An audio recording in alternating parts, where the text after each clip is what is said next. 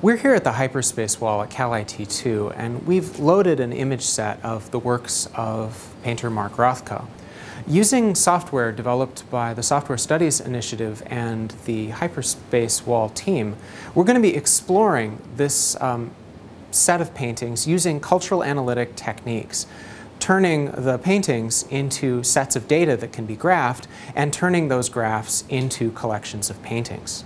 First, let's take these images and let's move them over onto part of the wall's surface and then load some graphs on the other part of the surface.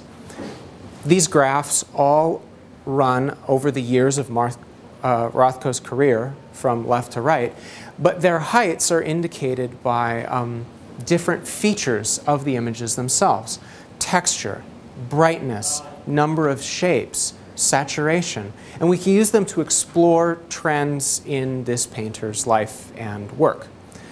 So let's organize this tile set that we have by one of these dimensions of data. We can sort through different axes, looking at something as simple as just the sequence of files, which we can view at different sizes, all the way down to a series of dots. And we can size all the way up to high-resolution textural images. I'm going to turn the size on this down slightly, and then I'm going to add a transparency effect. You can actually see the original dot data in the midst of the color cloud, and by mousing over any individual painting, you can pick it out of the space of color trends over the course of Rothko's career. I'm going to turn the transparency feature off now and then size these images back down to a normal set. Now we can see the individual paintings no longer overlapping.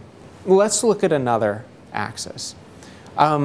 We can cycle through all of these various axes and perhaps arrive at one that has a particular shape or has an image like this one right here.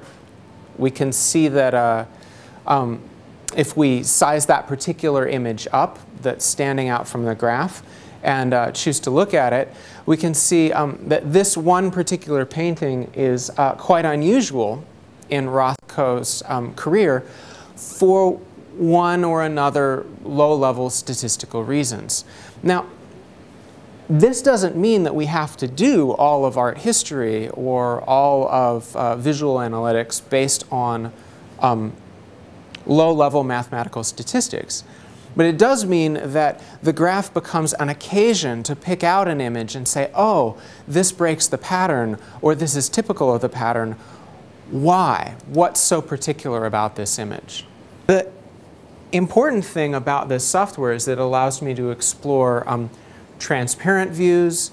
It allows me to look impressionistically at the way the data explodes into more complexity at one side of the screen and focuses off on the other. Let's go back to a tile view of looking at all of these images again. Now, this is where we started, and we can see, looking at this data, that in some ways we've become very familiar with a data set that we understood from the moment we first loaded it. In other ways, we can see that there are particular images, a highly textural purple image late in his career, or a very particular sort of semi-abstract work from his mid-period that jump out at us through particular analytic filters that we might never have picked out of the set if we had just been confronted with a light table. What's important about this is that we're thinking about paintings as aesthetic objects and data at the same time. And our interactive software is allowing us to do cultural analytics by identifying outliers, looking at typical images, and thinking about the paintings both statistically and historically.